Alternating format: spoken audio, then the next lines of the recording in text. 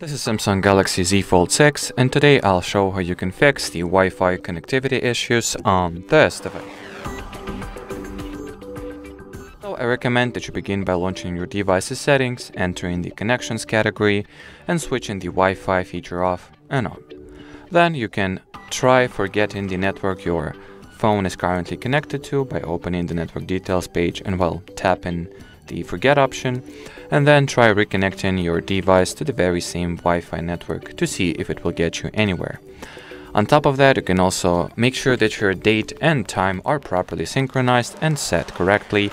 And in order to do that, enter the general management category, go into date and time, and switch on the automatic date and time and automatic time zone options.